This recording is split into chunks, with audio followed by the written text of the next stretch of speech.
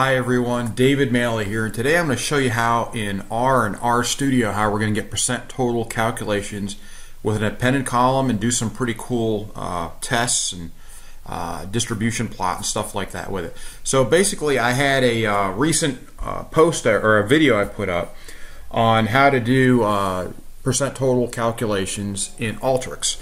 And so I had several people ask me, well, can we do that in R? Yes, of course we can. So this is exactly how we're going to do it. And so we start off with right here at the top. You can see I have everything commented out for you. You bring in these few libraries right here. So you got ReadXL, Tidyverse, and ggplot2. You don't have to have ggplot2 for this. You just wouldn't be able to do the graphs that we're going to do. This graph right here, percent total distribution, this density plot, you wouldn't be able to do it without that. So just if you don't have them, use the install packages just like this line right here. And in this case I'm installing Tidyverse, and then you have to run the libraries as right here, these three.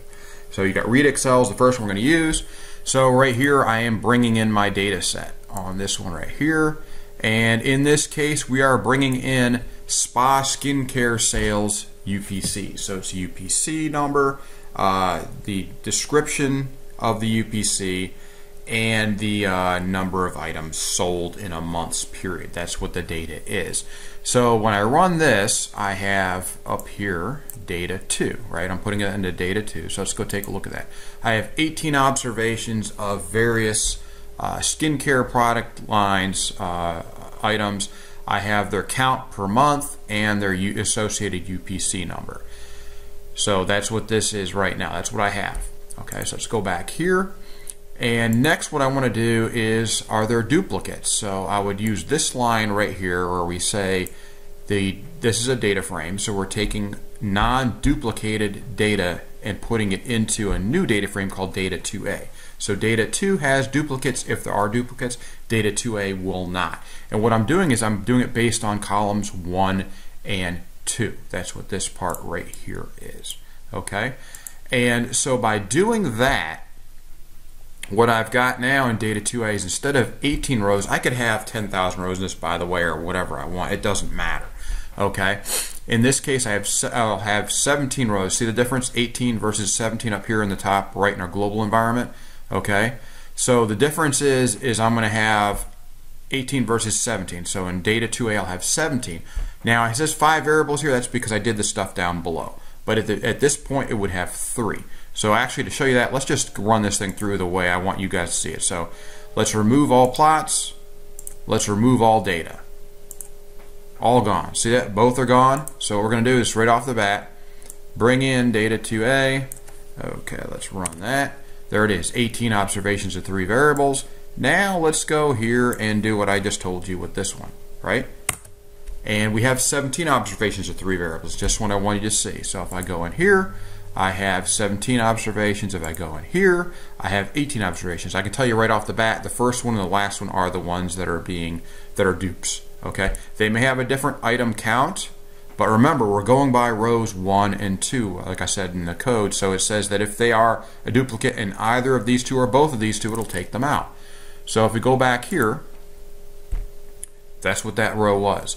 Now what we want to do is we want to take, because remember 2A does not have, or 2 do not have the total of the columns. We need that because we're doing percent totals, right? Percent total calculations is what we want to end up with. That's our main goal here. So what I want to do next, okay, is we're going to add in those total columns. So let's do this right here, enter. And what that does is I'm creating a new appended field or column to data 2A, not data 2. So data 2, as you see right here, has 3 variables, but data 2A now has 4 variables. So I click here, there is data 2A. It has everything data 2 has, except it also has this total column. Okay? And that's the total figured off of these with the extra duplicate removed. Now I'll get into that in a minute here, but let's go back to this. So I'm here, and now what we want to do is we want to find out, well, okay, how many duplicate rows did we remove? And the reason why we want to do that is, and see how I kind of move these over? I indented them, and this is because you don't have to do this, but this would be like, so for instance, if I have duplicate stuff there, I want to identify that. I want to know what it is. I want to know which ones it is, and that way I can go get with the team that gave me those to figure out why those are duplicates. Are they erroneous, or are they really values that just somebody put the wrong UPC number or the wrong UPC description or both on, and they need to be accounted for? So we need to go correct for that. So again, what we did here is we stopped right here, and now what we're going to do is we're going to get the number of duplicate rows removed, right? So if we do this, this will tell me. Now I could append that into the data if I want to, but I don't need to. What this is going to do, okay, is it's going to give me in this vector right here, it's going to give me the number of rows of data 2, which is the original, minus the number of rows in data 2A. That's what this formula right here does. So that'll give me the total of the first one subtracting the second one, which will give me the ones that were removed. That'll give me the duplicate. So if I go and just click on this, which is the end result of that, I see right there at the bottom I have 1 row. Okay, so I had 1 row removed because it was duplicate. Now what if I want to know exactly what that 1 row was? Well, this next row right here says identify duplicates for correction. And see this row right here? This line of code is for data 2, right? We want to get back, instead of what we did up above where it's not duplicated, that's where that exclamation mark in front of duplicated is right here. Instead of this, what I want is I want the duplicated. Okay, so it's basically the same thing as what you saw above, but with the not removed from duplicated. So if I do this, right, and I run this, it'll give me a new thing in my environmental area up here. But most importantly, what I've got is this vector right here. And let's see. So let's see what happens here. This is all the fields for that one item that was removed. So I know that I have the UPC number, I have the UPC description, and the item count. So now I know that one was removed with an item count of 12. Is that erroneous? Is it not? That way I have this data and it's 1 row, and I can go back to the team that gave me this data and say, hey, here's an item that is a duplicate. What should I do with this? And then it's up to them to go and figure out what I'm supposed to do with that. In data analysis, we do not change the data usually, so we give it off to the team that gave us that data to find out, and it's up to them to go figure out, okay, did somebody enter this in wrong? Is it correct, but it's entered in as a wrong description, a wrong UPC number, or both? You know, they can go figure that out. So we have that. Then next what I want to do is, remember we're getting percent total calculations, right? That's our main premise here. So let's go and look at this line right here. This line, what this does is it creates a new appended column called percent total. This is how you do it. So we have the data 2A data frame, we put a $sign, and we put the new column just like we did right here for total, same thing. But the thing is, we're going to do percent total based on a calculation, which is this right here. So what we're doing is we're taking data 2A's column item count, right? That's the item count for each item, and we're dividing it by the total, which is also in there, and then we're multiplying it by 100. So if I look at data 2A, what I'm doing is I'm taking for each row, I'm taking the item count, and I'm dividing it by the total, and then I'm multiplying that by 100. So that will give me the percent total for each one of these, and I'm going to put it in a new row, or a new column, sorry, right here, and watch how this works. So it's in the new columns we call percent total. Why don't we just comment this above it to make it a little bit easier for you guys to see here. And what we'll do is put, let's see, calculate, oops, might help if I spell correctly, percent totals and append. Okay, so that's basically what we're doing here. So that's what this row does. So I'm going to take this whole row, and this is what's great about RStudio. You just hit Control and Enter, and boom, there it goes. It's in there, and let's go take a look at 2A, right? So if we look there, or we can click over here, it doesn't matter, same thing. We already clicked on it, so it's up here. And what we see here is we have our percent totals now. So like this one right here is 15%, 15.27 if you want to be exact, 6.94 for this one, 2.77 for this one, and so on. This is our percent totals. Now let's go back here, and now we want to do another test. So I've indented this again for a test, and what I want to do next is I want to test, does this add up to 100%? We want to make sure that we remember we removed a row, and 12 item count under that row. So we want to make sure it still adds up to 100, and it will. So what we do is we go right here and we just select this whole row right there, and we're going to put this into the total vector here. So basically what all I need to do now is just click on this, and it'll tell you based on this is just figuring out the sum of the percent totals column, okay, and it's 100. There you go. That's what you want to see. If I had done the total, which you saw right here, if I had done this instead of on data 2A, if I had done this on data 2, now the problem is that I would have a higher total, because remember we removed one of those rows, and our numbers would be off. So this is based on the data with that duplicate row removed. If you had different data here, it would be based on all the duplicates removed, based on how many duplicates you had. Okay, so that's what that one does. Next, what I'm going to do is we're going to get a little fancy. So we already tested it and stuff, and now we're going to go a little bit further, and we're going to go and create a density plot. Let's go and say, so we can go back to these people and say, right now, based on this data that I have, this is the actual outbreak or breakout or density plot of that data. So for a density plot, that's this area right here. What we're going to do is, this is a density plot in this case of the 17 unique UPCs.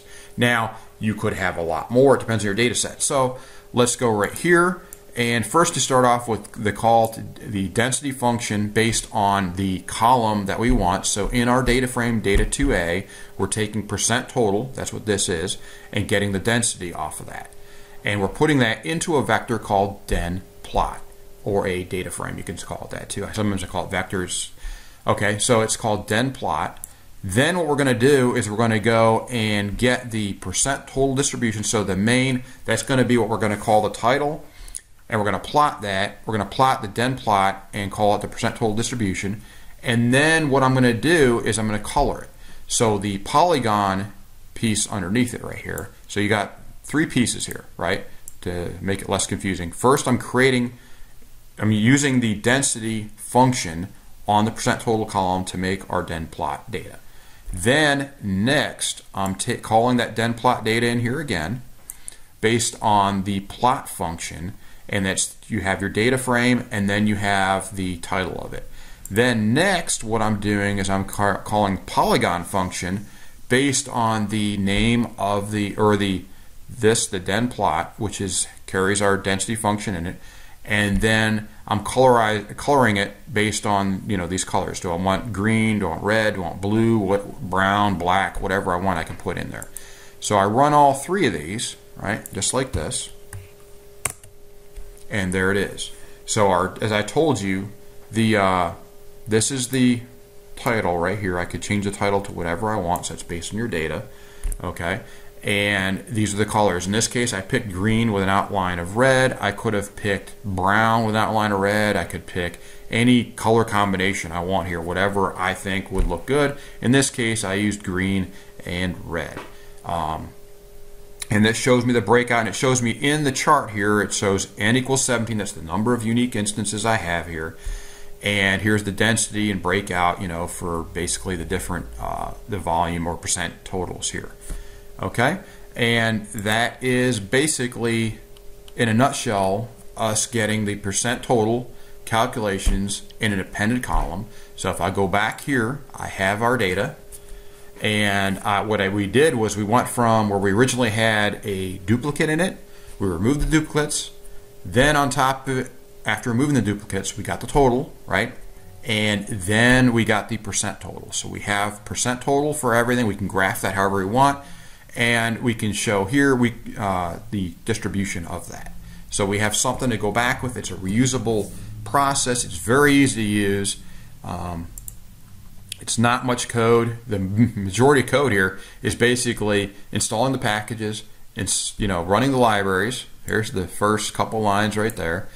Getting our data, which is right here with the readXLSX function, which is from readXL. Okay. Then we're removing duplicates, adding the item count, and actually let's remove this for the total comps. We do that actually later.